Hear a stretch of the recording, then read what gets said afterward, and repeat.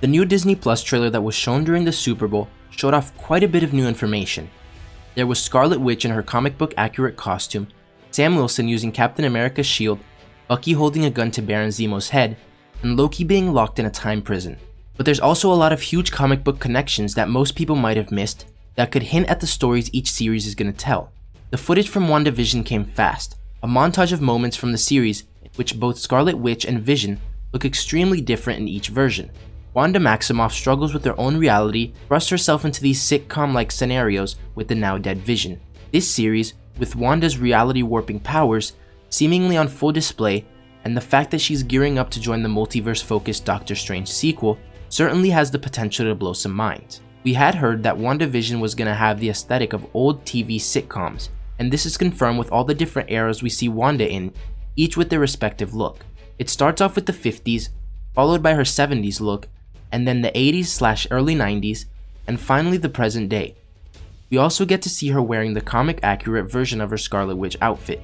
This is a show that's also hopefully going to get more into Wanda Maximoff and her backstory in a way that the Marvel Cinematic Universe has all but ignored.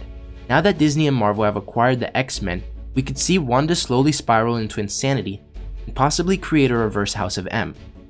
The House of M was when Wanda created an alternate reality after she lost her children and almost completely eradicated the mutants from the Marvel Universe.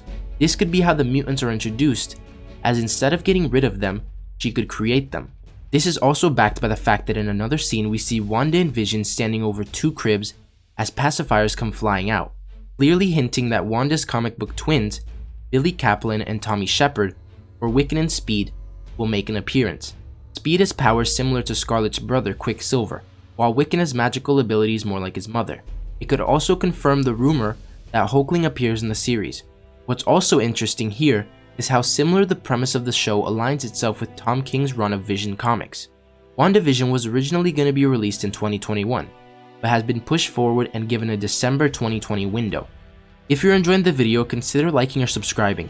It really supports the channel and lets me know you're enjoying this type of content. We might have only gotten a 30-second trailer covering 3 shows, but let me know which show you're most excited for. The show we probably know the most about, The Falcon and Winter Soldier, gives us Sam Wilson training with the Captain America shield, and we also see his new suit, which appears to have a place for the shield on his back, and the red and white colors seem to be a nod to Falcon's original comic book design. We also get to see Bucky Barnes confronting Baron Zemo, and a glimpse at John Walker, aka US Agent played by Wyatt Russell, take on the shield at a football game, giving a high five to a halftime performer. Walker's inclusion in the series had recently been spotted in set pictures, and it looks like he's gonna be, as we'd expect, positioned as a more state-sponsored successor to Captain America, complete with a return to the character's original patriotic theatrics that will surely contrast with Sam's more Steve-like and approved approach to the mantle after Steve's falling out with authority. And we're ready to see Sam fight to show what Captain America really stands for. Real name, John Walker. He started off as the supervillain Super Patriot, basically a corporation-built superhero meant to replace Captain America, before taking on the name US Agent in the comics. But before that, Walker also took on the mantle of Captain America after Steve Rogers' death. How the character will fit into the Disney Plus series remains unknown, but The Falcon and the Winter Soldier show will debut this August. Filming on Loki has barely begun, yet we've already had a quick glimpse of where the God of Mischief has found himself. Locked up by a mysterious organization whose initials are TVA. Comic book fans will recognize those letters as standing for Time Variance Authority, a group who monitor what people are doing in various timelines. They often take action to stop people from creating timelines that are too dangerous, or prevent people from going back and forth in time.